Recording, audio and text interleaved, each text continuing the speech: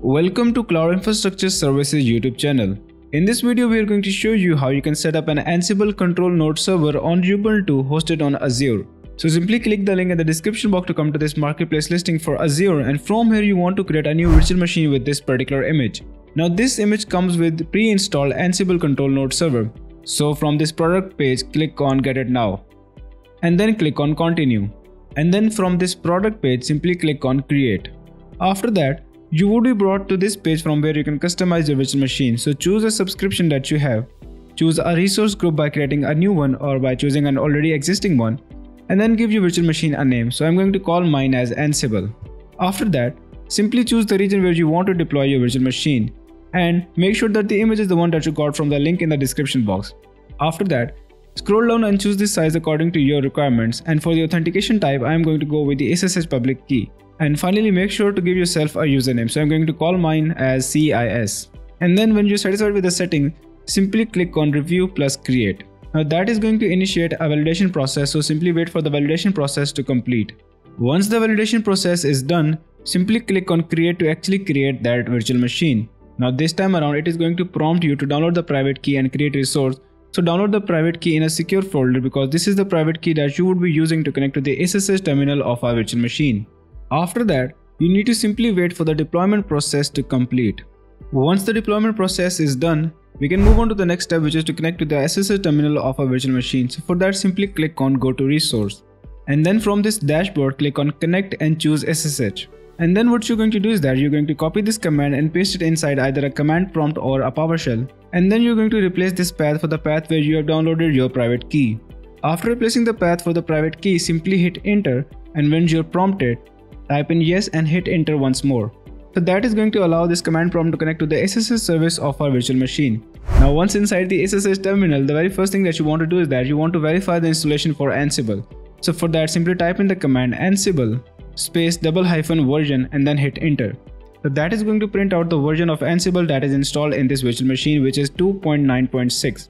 Now next up, what we want to do is that we want to learn how to create an inventory. So to create an inventory, I'm going to create a new file by using the command sudo nano inventory.yaml file.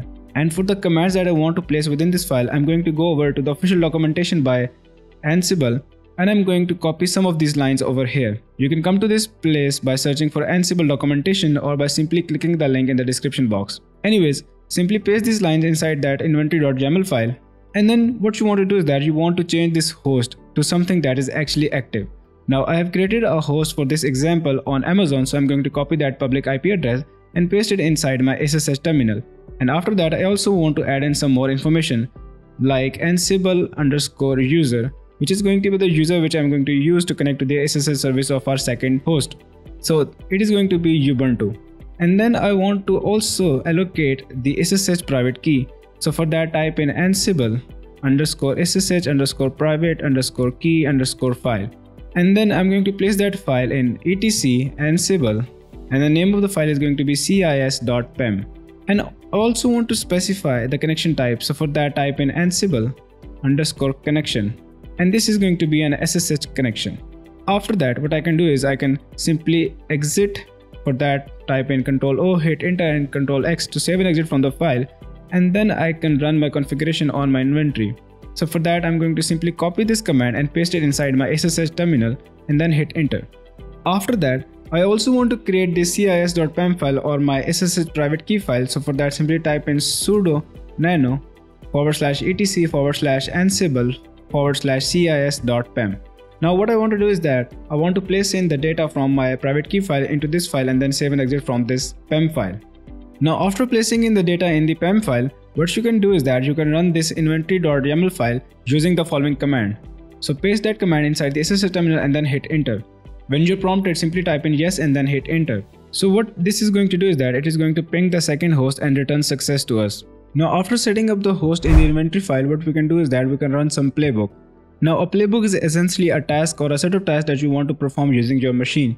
So for that, simply come over to this official documentation, and from here I'm going to copy all of these lines.